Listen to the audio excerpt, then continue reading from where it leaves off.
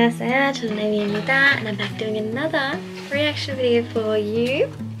This is day 2 of my 1,900 subscriber reaction week. Thank you all so much for getting me to over this number.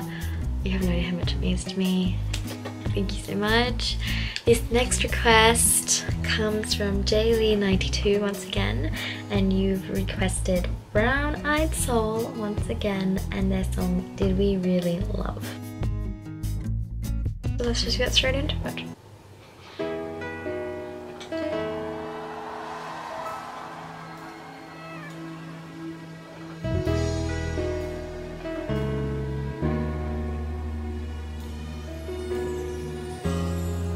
좋았나봐 널 많이 아꼈나봐 다시 못 견디게 아픈 걸 I really like this better than the last one. 가슴에서 자꾸만 열이 나고 Oh, this is from my Christmas concert. 때마다 그리움이 흘러 숨겨봐도 그게 잘 안 되나봐 이별 앓고 있는 날 아는 걸 I can already feel 씩씩한 척 강한 척하는 내가 the more of the emotion. 눈빛마저도 우는 것 같아 보인대 다시 우리 정말 사랑하긴 했을까 느낄 수가 없잖아 좁은 나의 세상 속에 살던 너 행복하긴 했을까 우리 닮은 지난 추억이 초록 내 앞이라 더 눈부셔 너 있는 곳 너무 멀어 다가갈 수 없어 헤어져도 보내지 못하나 봐 네가 돌아와 줄 것만 같아서 시간 가면 잊을 수 있을 거라 굳은 다짐 해봐도 매일 널 찾아 헤매는데 우리 정말 사랑하긴 했을까 믿을 수가 없잖아 좋은 사람으로 네 가슴에 내 모습 남긴 했을까 남긴 했을까 네가 곁에 없는 나보다 내가 없는 네가 더 두려워 나를 지우고 쉽게 또 사랑할까봐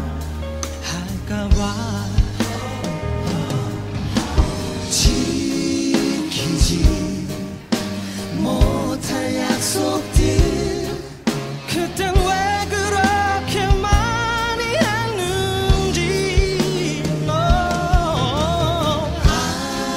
아직도 너를 위해 난 주고 싶은 게 많은데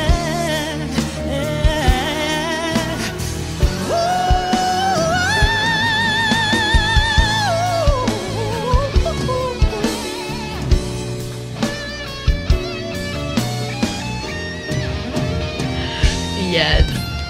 우리 정말 사랑하긴 했을까 느낄 수가 없잖아 작고 좁은 나의 세상 속에 살던 너 행복하긴 했을까 네가 곁에 없는 나보다 내가 없는 네가 더 두려워 다시 시작된 사랑의 마지막이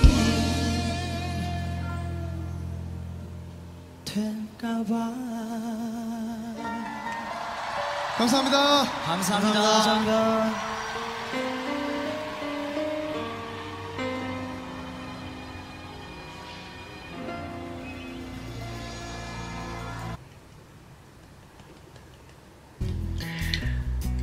more like it.